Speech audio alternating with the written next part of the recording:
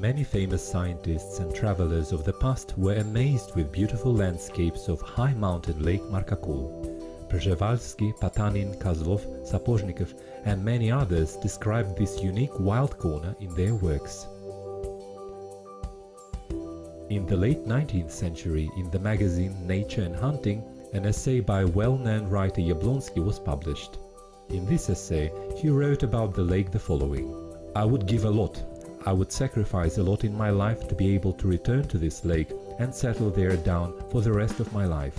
There has been no other place that could be compared in its beauty in my traveling experience, and I have traveled a lot in my life." Markakul is the largest lake in Altai. It is 38 kilometers long and its square accounts for 455 square kilometers. Its maximum depth is 25 meters. 95 rivers and creeks flow into the lake, and only one river flows from it, the river Kaljer. The lake's altitude is 1,449 meters according to the Baltic system. The northern edge of the lake lies along the Kurchem Ridge, the Azutau in the south, and in the east its coast meets the Sarvenok Ridge. The northern shore is the foot of Mount Aksubas that is 3,304 meters high above sea level. Markakul is situated in the geographical center of the Asian continent on the border of climatic zones.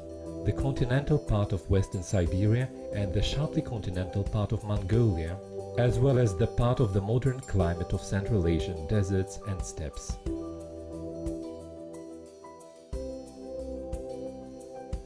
According to the famous zoogeographical law, on the border of the landscape zones, the biological diversity is particularly abundant.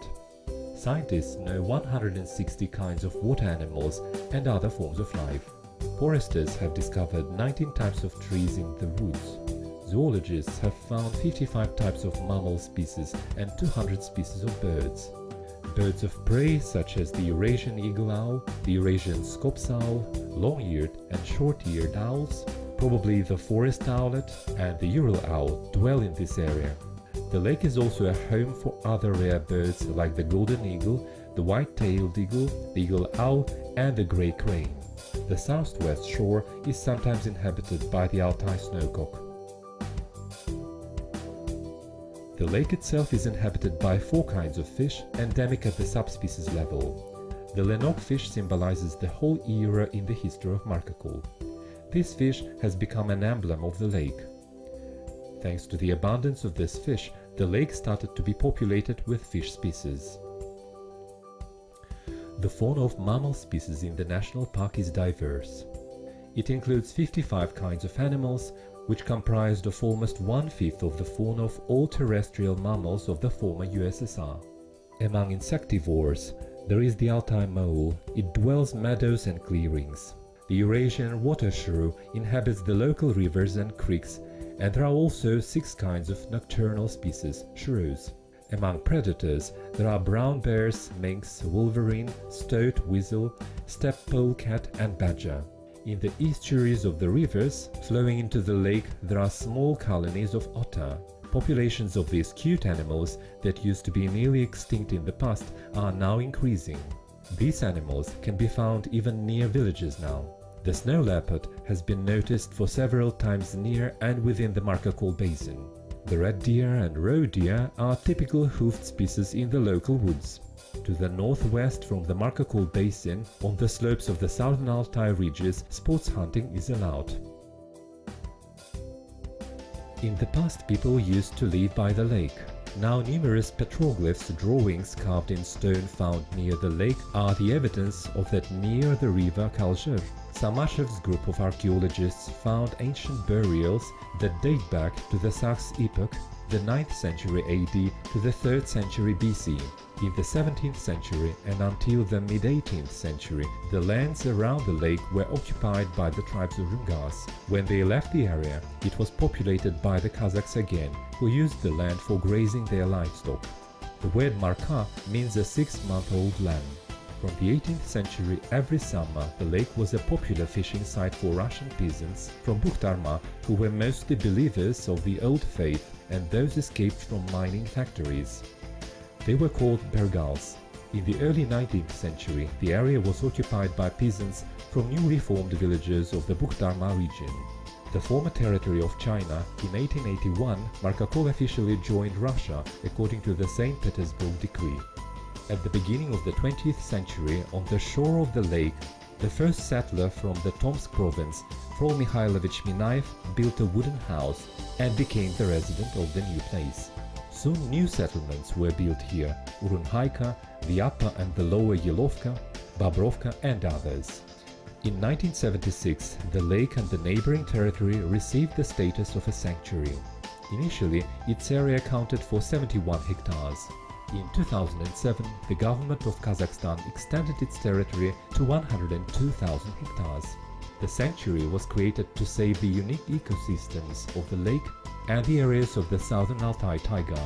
Since the year it was founded, the populations of elk, red deer, roe deer, brown bear, wild boar, wolverine, sable and otter have increased significantly. The sable, which became nearly extinct in the 19th century, is now found everywhere here. Today, the administration of the national park is based in the Uranhaika village. The name of the village originates from the Kalmyk tribe Urumhai that used to graze their livestock here in the summertime. The historical records about those tribes are limited to a few articles in magazines in Russia before the revolution. The people of Urunhai were known for the exceptional horses they bred that were capable of going up the hill in the local mountains. The people were also good hunters.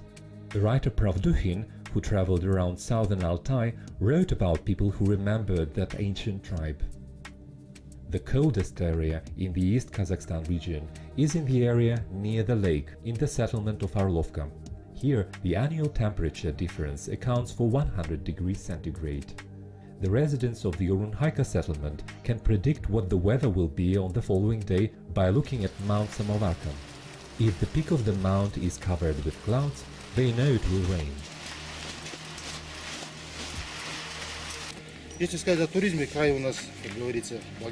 Regarding tourism, we have beautiful landscapes and diverse wildlife. We have a lot of visitors, both internal tourists and visitors from outside Kazakhstan. We've had quite a lot of tourists from Russia and Europe. Today, ecotourism plays an important role in the region of remote villages. Community leader Aelita Ahmet-Salimkızı, in cooperation with local communities, develops the new field of economy successfully. Local people help visitors in guiding and accommodating them. They also provide boarding to the tourists. The region dwellers are provided with jobs, and this motivates them to care for the environment and nature.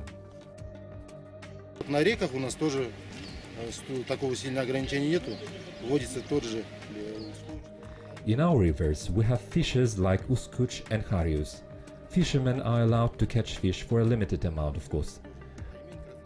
We also have taimen. This fish is in the Red Book of Endangered Species. It is prohibited to fish for it all year round. In the lake itself, it is allowed to fish up to 5 kilos of fish, and only for the local people who have licenses. Visitors are allowed to catch fish, but they must let it go then, within the law, of course. In the east, the Markakol Basin borders southern Altai, that separates Kazakhstan from Russia. The eastern part of the ridge is situated on the Russian territory, in the Republic of Mountain Altai. The border separates the Kazakhstani part of Altai from the southern edge of the Ukok Highlands. The ridge starts at the Taban-Boglo-Ula Massif on the territory of Mongolia. The slopes of southern Altai have 5 different floral zones: the meadow steppe, the mountain taiga, the subalpine, the high mountain and the Nival one. The meadow steppe belt is situated at the altitude of 1450 to 1600 above sea level and is represented with meadows of different seeds and grains. The mountain taiga belt consists of light coniferous forest. The predominant tree species here is the Siberian larch. In the river valleys there are fir tree woods of fir and Siberian fir trees. The subalpine belt is represented with high mountain subalpine meadows.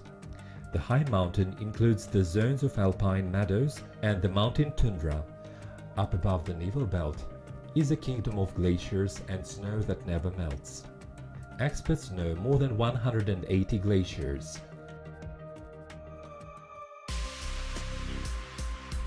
The Markakol Basin attracts scientists too. On the shores of the lake, research is being held, including environmental one, and the one about the factors that have a negative impact on the local flora and fauna. In the scientists' spotlight are ideas about how we can benefit from nature without causing a negative impact on the environment. In the estuary of the river Topolovka is based a mobile scientific base camp of the Institute of Hydrobiology and Ecology, managed by director of the institute Mirgaliya Singalievich Baymukhanov. Да, красив Маркаколь, но в то же время надо сказать о том, что большие проблемы встречаются и на этом прекрасном озере. Markakol is beautiful indeed, but deep down it has some environmental problems. One of them is a declining amount of fish that is a symbol of this lake, the lenok fish. Mirgaliya Singalievich agrees that in the zone of recreation we need to get into the habit of using safe methods of using natural resources that will motivate local people to care for nature, but the ethical principles should be applied at all times. Sanctuaries have been created as models of what wild nature should be like, and commercial interests should never have an impact on natural processes. Озеро Маркаколь – это озеро заповедное. И любительское рыболовство, которое... Lake Markakol is part of a sanctuary and amateur fishing is prohibited here. Only local people are allowed to fish here, that is, people who live in close proximity to the lake to satisfy their needs. According to long-term research, over the past 10 years, the amount of fish in Markakol has declined almost twice. That's why we need to make conscious attempts to direct them to renewing these natural resources so that fish spawning takes place in a sufficient way. The dramatically increasing populations of cormorants near the lake is a hotly debated issue.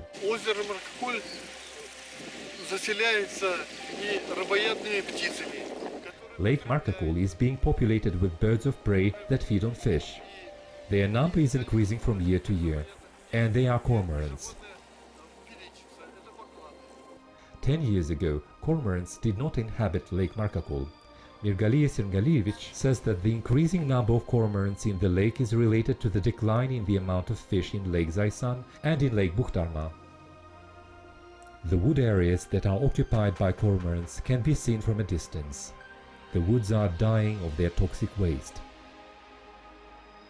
Можно сказать о том, что бакланы – это рыбоядные птицы, и их воздействие, несомненно, влияет на рыбные запасы озера.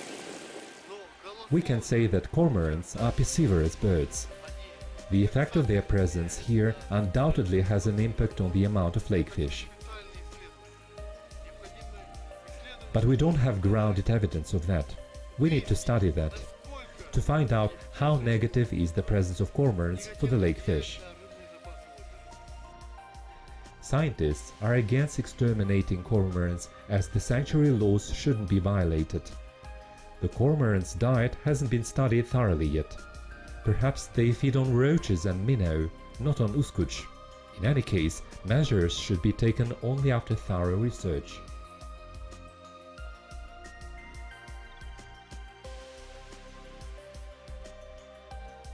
Thanks to its inaccessible location, the Markakol Basin has saved its most ecosystems. In the age of fast urbanization, intact wild corners like Lake Markakol are particularly precious. If natural resources are used pragmatically under the right management, they may bring good profit and satisfy the local population's essential needs without any damage to the environment.